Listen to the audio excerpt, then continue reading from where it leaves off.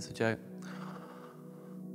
Why are tech house tracks like starlings, the birds? Because they're all the same and they're all different. And under the bright lights, they shimmer like rainbows. All you need for a joke is a question and an answer. People will tell you otherwise, but my starlings joke is just as good as any you'll hear. And that's the end of it. So I don't want to hear any further discussion on the matter, if that's not too much to ask. Anyway, so how are we all? Well, I hope. I hope you are well. Well, listen, guys, life is challenging. Life is full of challenges. That's what makes it so funny. That's what makes it such a fun time, is all the challenges, all the endless challenges, from the moment you open your eyes to the moment you close them. So anyhow, life is challenging, as I just said, and you can't shrink from the challenges of life. Sure, you can try. We can all try.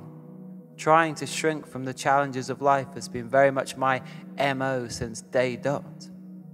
I'm well versed in trying to shrink from the challenges of life, is what I'm saying. But sometimes you have to accept them. Sometimes you have to take them on. Well, I've been set a challenge.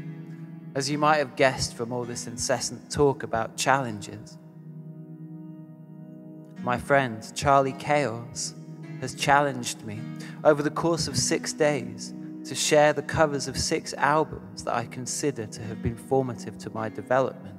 Just the covers, mind you. No explanation, no apologies. No contextualizing information. No links.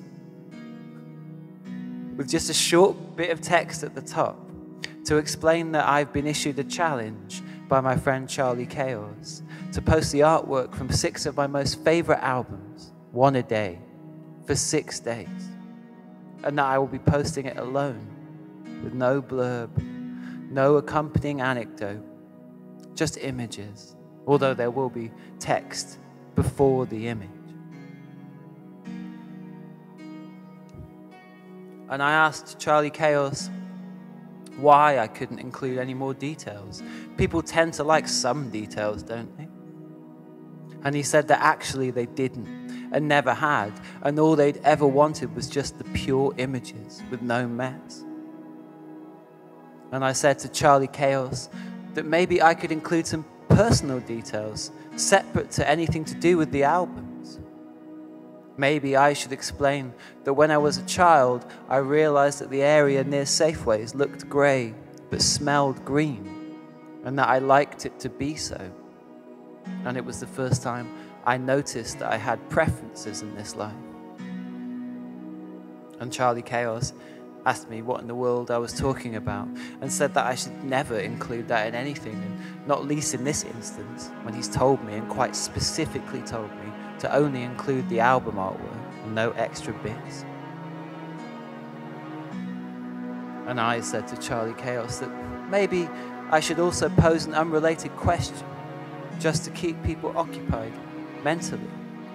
Maybe after the cover image I could appeal to any scientists who might be reading, ask if they could tell me whether or not light renews, or whether, as I suspect, when I look out the window, that the light is the same as the light from the 1990s.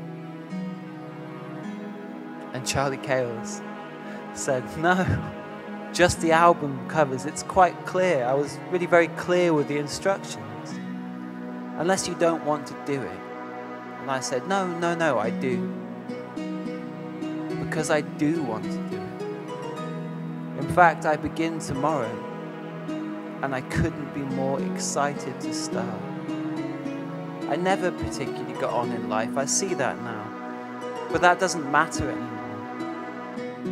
And if someone asks me, hey, whatever happened to you? I'll tell them, yeah, I used to be somebody, but it started to wear me out. And in any case, I've got this challenge to be getting on with now. So get yourselves all the way out my face.